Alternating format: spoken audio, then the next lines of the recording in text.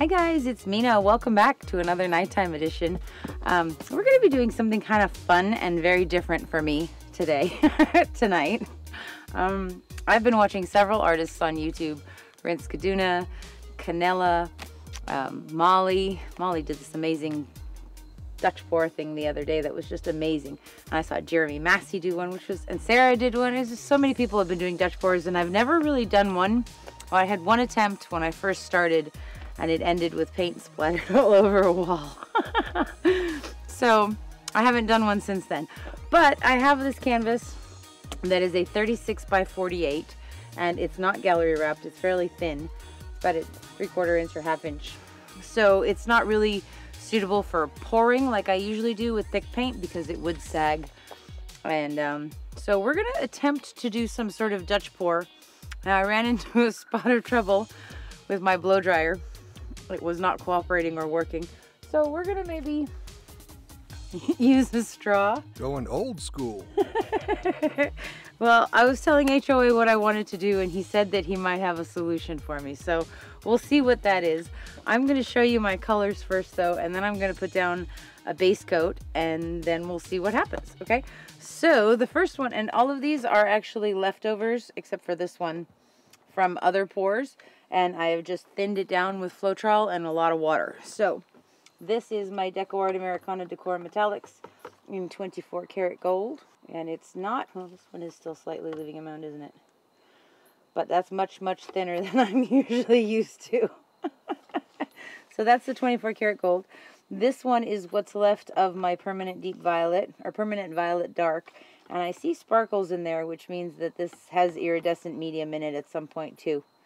But much thinner than I usually pour with, so I'm just hoping.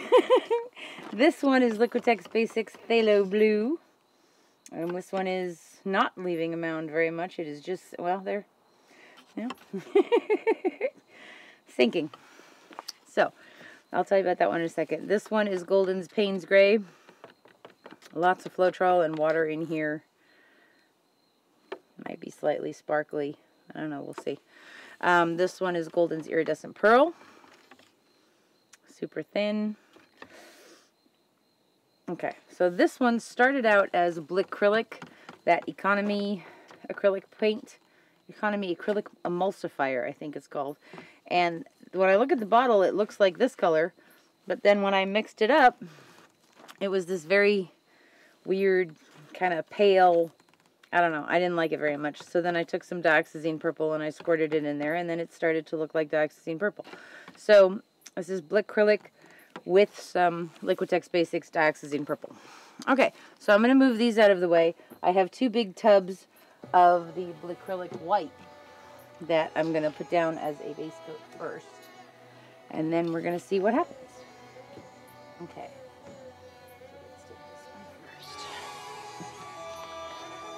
This is the base coat thinking. Yeah? Okay. So let's do this.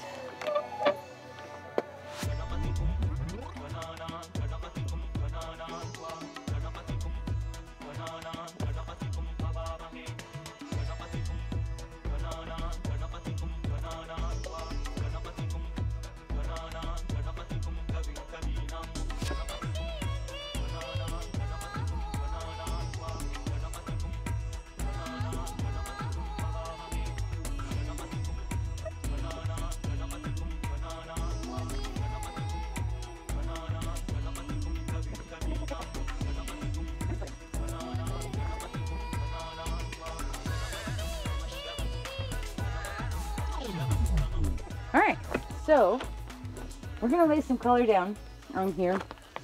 I'm going to start with some of this dioxazine purple. And we're going to kind of, I don't know, I'm just going to lay it down in places.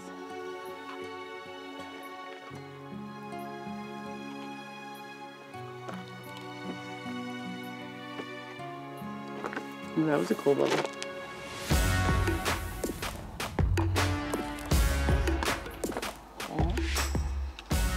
Some of our phthalo blue.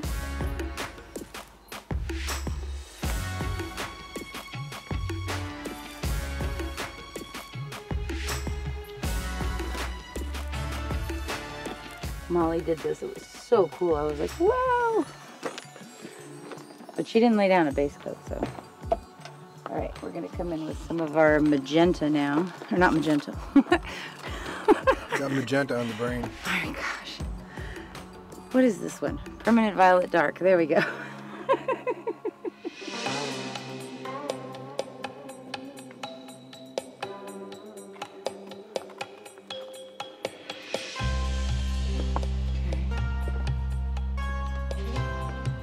Need some gold.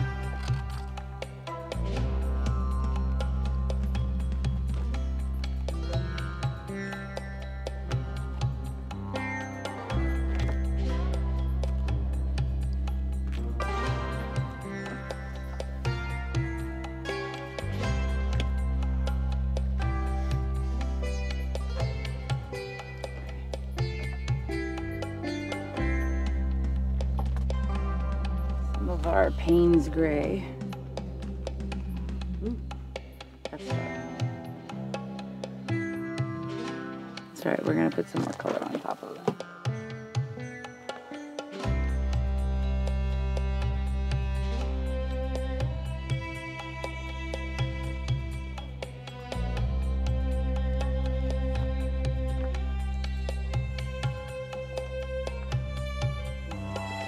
Okay, I have some white here, some pearl, and I'm just going to put a little bit of that in too.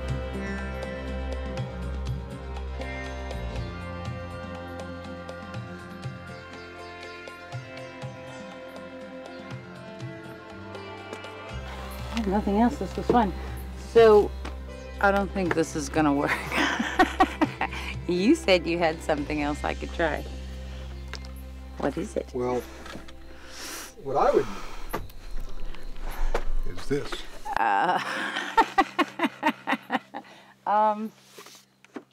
It's a little big for me, sweetie. Give it a try.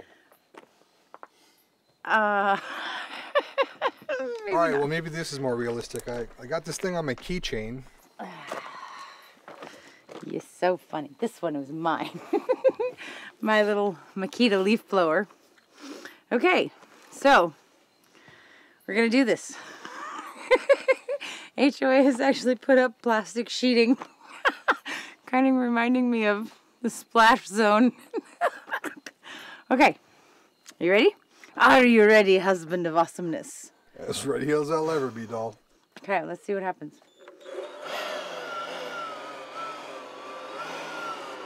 Yeah, I'm glad you put up that plastic.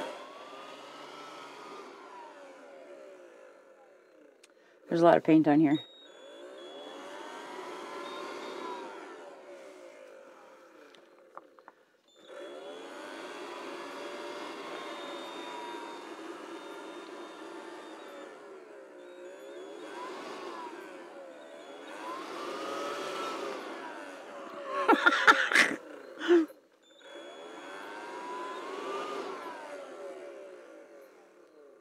What if we tilt that a little bit?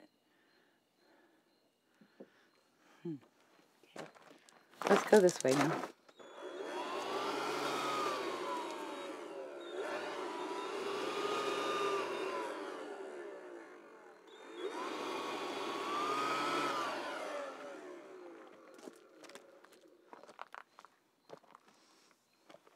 That's really trippy, my gosh.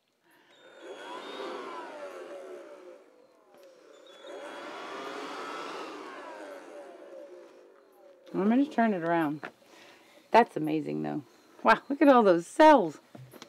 Okay. Let me turn it around.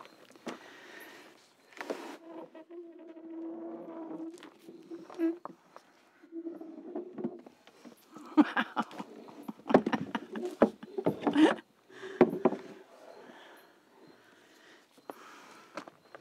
That is gorgeous. I am honestly blown away. Okay. No! I see what you did there. That was truly accidental, but funny. That's like dad material. You're the king of the dad jokes, babe. Our children think he's very funny. I wonder what would happen. Oh, did I just get paint all over my nose? No. I wonder what would happen if we just tilted it downward. One way to find out. because there's a lot of paint on here.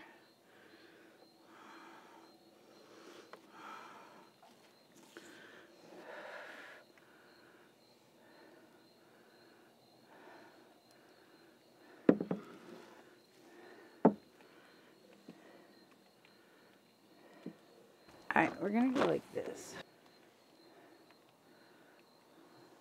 And I'm gonna walk it down.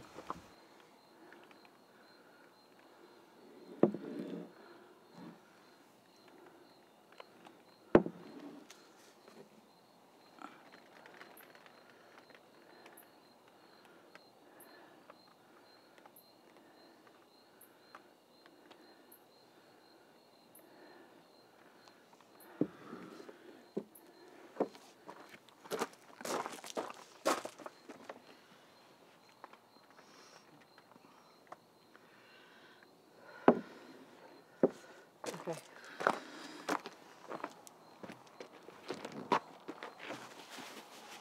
All right, we're gonna blow it out a little bit more. So one thing Molly was saying that was super helpful was don't go over it again and again and again because you'll get mud the more you blow it out. So maybe once, twice maximum. Okay, let's start over here.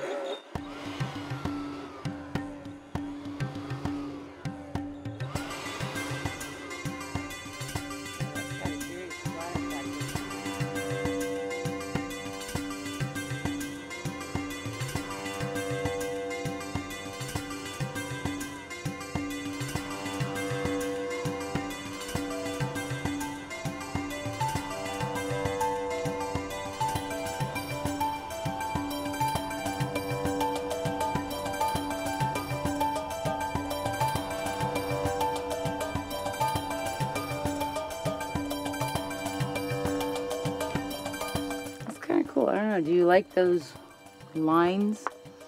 Or is it weird? I don't like them very much. You don't? Looks too regular. Yeah. What do I want to do? Now let's try tilting this way a little bit. See, there's still too much paint on here.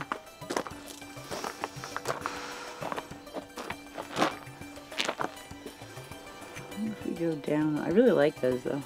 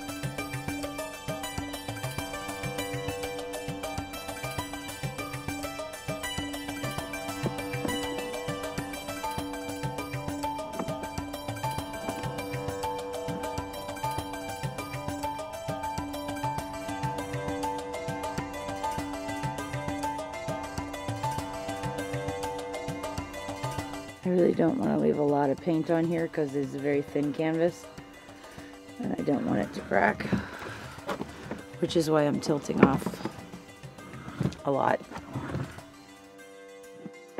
What do you think of that? I think that's really groovy. Groovy is a good word.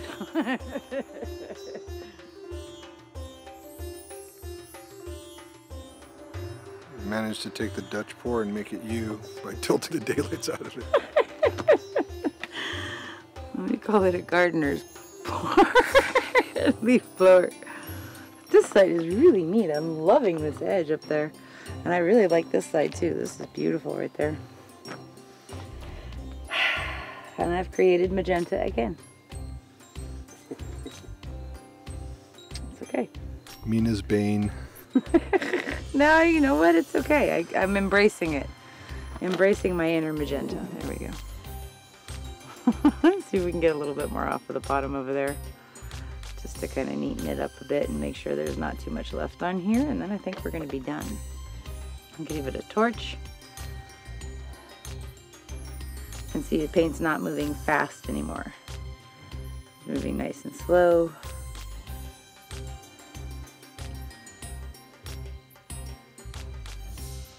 Moving it all. Yeah.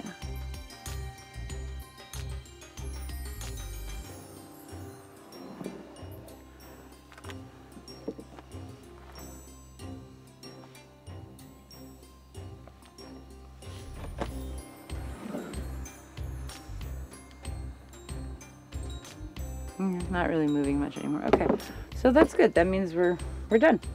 So I'm gonna wipe my hands off and then we're gonna torch it, and we'll see where we are. I do actually have a little more paint. If there's a part I don't like, I could try another pass with the blower, but the only part that I don't really like is right in here.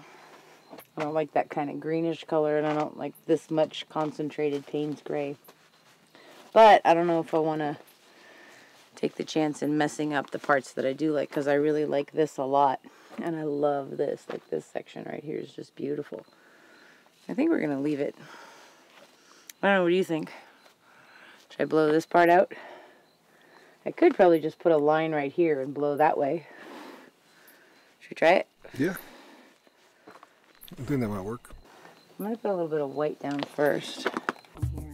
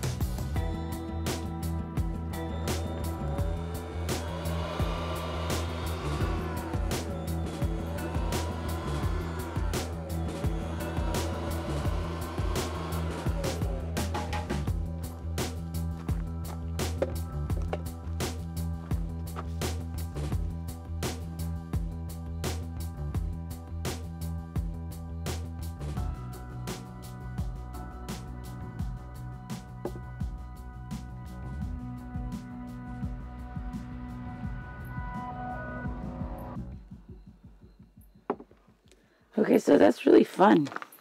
You see that lacing in there? Wow. It's gorgeous. I love this. All right, let's torch this. Let me wipe my hands off.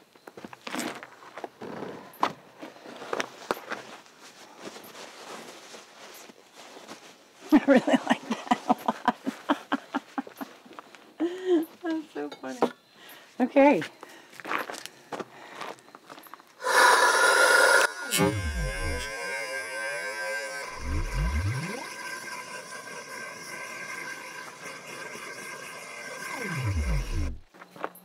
I think that's it. Just not sure about this line right there, but that's okay.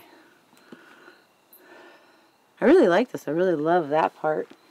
Like this, a lot of the color that it moved down. A really pretty pale blue. With all those gorgeous cells. Wow. Beautiful stuff. So that was really fun. And, you know, go big or go home. You're going to have to get a shot of the table with all the splatter for you guys. But this is awesome. So, you know, this is cool. And I encourage you guys, try new techniques. Try stuff that mesmerizes you and fascinates you and you think you can't do it, because I bet you probably can. So, you know, this was cool. I think we should call this like the gardener's pour or something, because it's a leaf blower. Anyway, this was really fun. I will show you guys when it's dry.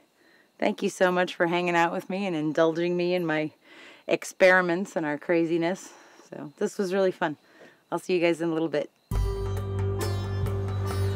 Okay, so this is a few days later. You guys, this one was so much fun. It really was a great time. And I really see the appeal of a Dutch pour. That was a lot of fun watching the paint move that way and the colors blend and everything sort of spreading out and shifting. Not to mention the cells.